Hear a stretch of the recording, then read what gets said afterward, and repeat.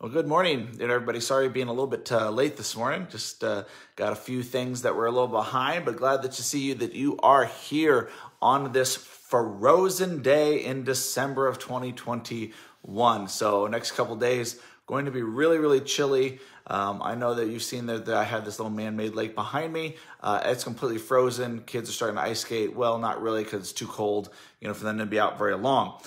We are in the book of 1 Samuel chapter 15, as we continue to go through this book verse by verse, chapter by chapter. And so if you just join me, we're going to go through this entire chapter today. It says this: one day Samuel said to Saul, "It was the Lord who told me to anoint you king of his people." Israel. Now listen to his message from the Lord. This is what the Lord of heaven's armies has declared. I have decided to settle accounts with the nation of Amalek for opposing Israel when they came to Egypt. Now go and completely destroy the entire Amalekite army, men, women, children, babies, cattle, sheep, goats, camels, and donkeys. Okay, so here's a couple things, that always, bothers us when it comes to the Old Testament. One is that when we see that, God seems to be more of a God of judgment or wrath, instead, of the love and joy and peace. He's both, when it comes to all those things. In fact, he's very slow, very, very slow in bringing his justice and judgment. I don't know if you realize this, but it was hundreds of years earlier that the Lord said he would bring this kind of judgment to the Amalekites.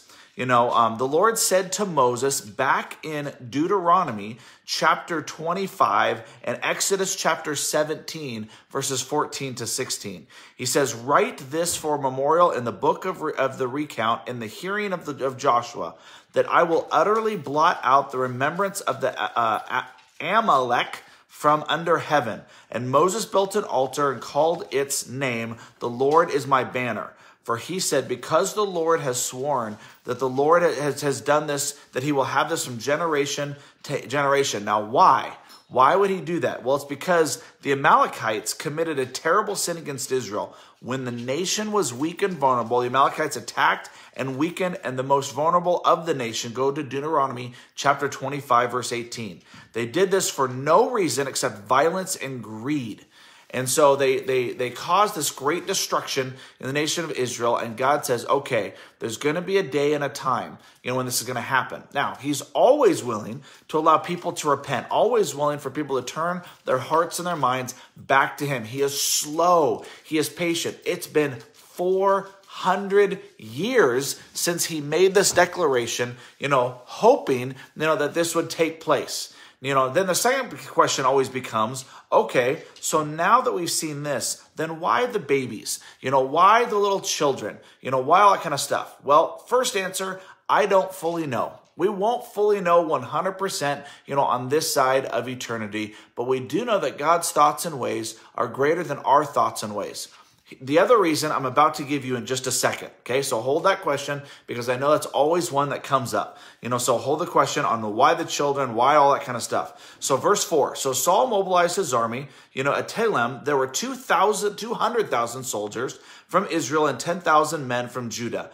Then Saul and his army went to the town of the Amalekites and lay in wait in the valley. Saul sent this warning to Kenites: move away from where the Amalekites live, or you will die with them, for you showed kindness to all the people of Israel when they came up from Egypt. So the Kenites packed up and left. So that was nice, to be able to remember all of that had taken place. Verse 7, then Saul slaughtered the Amalekites from Havilah all the way to Shur, east of Egypt. He captured Agag, the Amalekite king, he captured the king, but completely destroyed everything else. Saul and his men spared Agag's life and kept the best of the sheep and the goats, the cattle, the fat calves, the lambs, everything, in fact, that appealed to them. They destroyed only what was worthless or of poor quality.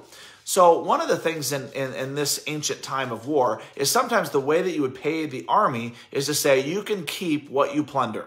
And God was saying, no, I don't want you to keep any of those things. And they're 100% disobeying what's taken place. Then the Lord said to Samuel, I am sorry that I ever made Saul king, for he has not been loyal to me and has refused to obey my command. Now, it's not that God didn't know. Remember, it was a few chapters earlier that he said that one day God would raise up a man after his own heart, and that guy would be David, which we're going to be introduced to in just a few more days. Samuel was so deeply moved when he heard this that he cried out to the Lord all night. It doesn't mean that even though that this happens, that God's heart does not hurt, that God weeps with those who weeps. It's not that he didn't know. He's just sorry. He just sees the pain in which he knew would take place going back to Israel when they rejected him as king and they wanted their own king. He knew all this was going to happen, and yet it doesn't lessen the fact that our God has emotion, that our God has pain. Remember, we are created in the image of God, in his likeness. So there's the same kind of emotion, it goes through God, except without sin. And so just know that our God has these kinds of emotions, in his heart and in his mind as well. Verse 12, early the next morning, Samuel went to find Saul. Someone told him, Saul went to the town of Carmel to set up a monument to himself. Not to God, he set up a monument to himself, and then he went on to Gilgal. When Samuel finally found him, Saul greeted him cheerfully. May the Lord bless you, he said. I have carried out the Lord's command. Then what is all the bleating of the sheep and goats and the lowing of the cattle I hear? Samuel demanded. It's true that the army spared the best of the sheep, the goats, and the cattle, Saul admitted, but they're going to sacrifice them to the Lord your God. We have destroyed everything else. Then Samuel said to Saul, stop. Listen to what the Lord told me last night. What did he tell you? Saul asked. And Samuel told him, although you may think little of yourself, you are not the leader of the tribes of Israel. In other words, you don't think of yourself highly. You care much more about what other people think of you than what God thinks of you, is what he's saying. The Lord has anointed you king of Israel, and the Lord sent you on a mission and told you, go and completely destroy the sinners, the Amalekites, until they're all dead. Why haven't you obeyed the Lord? Why did you rush for the plunder and do what was evil in the Lord's sight? But I did obey the Lord, Saul insisted. I carried out the mission he gave me. I brought back King Agag, but I destroyed everyone else. Then my troops brought in the best of the sheep, goats, cattle, plunder to sacrifice to the Lord your God at Gilgal. Once again, Saul misses the whole point. It's not about, the things that he thinks are important. It's about him being obedient to God. And then he says, to the Lord your God, not the Lord my God. Once again, he doesn't have God in his heart as preeminence in first place. But Samuel replied, what is more pleasing to the Lord, your burnt offerings and sacrifices, or your obedience to his voice? What a great, great way to stop for a second right now. What is more pleasing to the Lord? Your attendance at church, the tithes and the gifts that you give, or is it our obedience to him? Parents, what is more pleasing to you? The obedience of your child or some of the sacrifices and the different things that they do? It's always going to be obedience that you're going to want to see as it pertains to your relationship. Listen, obedience, it says, is better than sacrifice, and submission is better than offering the fat of the rams. Rebellion is as sinful as witchcraft, and stubbornness as bad as worshiping idols. So because you've rejected the command of the Lord, he has rejected you as king. So before we go any further, I want to go back and say, why in the world again would God say, why the kids, why the babies, why all that kind of stuff? Okay, my first one I told you is I won't fully know until we get to the other side of eternity. There's all of these reasons and things why, but we're going to have to trust that God's ways and thoughts are greater than ours. Now, the reason, secondly, that we know this to be true is that because the rest were not utterly destroyed, the rest came back to haunt the nation of Israel. They had already abused and tortured. The Amalekites were some of the worst of the worst. You need to understand, this is before the Spirit. Sin reigned in and through their bodies. Human sacrifice, was common among these people. They murdered and killed and raped and pillaged and did things upon things upon things upon things. And God was slow, very, very slow. 400 years, remember, 400 years in bringing any kind of judgment, against this people, hoping that one day that they would return. So he was slow. But then it says, as we read on, there were still, because Saul did not do what was asked, all the kids, the babies, all that kind of stuff that we talked about, is that there were still Amalekites left alive. David had to deal with the Amalekites, and we're going to read about that, in chapters 27, verse 30, and in 2 Samuel. Haman, okay? Haman, the evil man who tried to wipe out all the Jewish people in the days of Esther, was a descendant from the tribe of the Amalekites. Agag, he was one of the descendants who was part of that tribe, who tried to wipe out all the nation of Israel. And most ironic of all, Saul was actually killed on the field of battle by an Amalekite who claimed to deliver the final thrust of the sword in 2 Samuel chapter 1, verses 8 through 10. When we don't obey God completely, the leftover portion will surely come back to trouble us, if not kill us. So God, we don't understand all the reasons why. We just know, once again, that there are some things that we're going to have to trust in him, and it's not the way that he normally responds, and it's not something he responds quickly or out of vengeance or wrath in an immediacy. He tries many, many, many times. If you don't believe me, you need to go back and understand the case behind Jonah and the whale, and go back behind that and why God really wants people to repent. And again, if I had more time, I'd walk through the whole, evil of the Amalekites and the destruction that should have taken place, etc., etc. And so hope that answers a little bit. I know that there's some things that won't be fully settled until our place in heaven. So let's go back to our passage.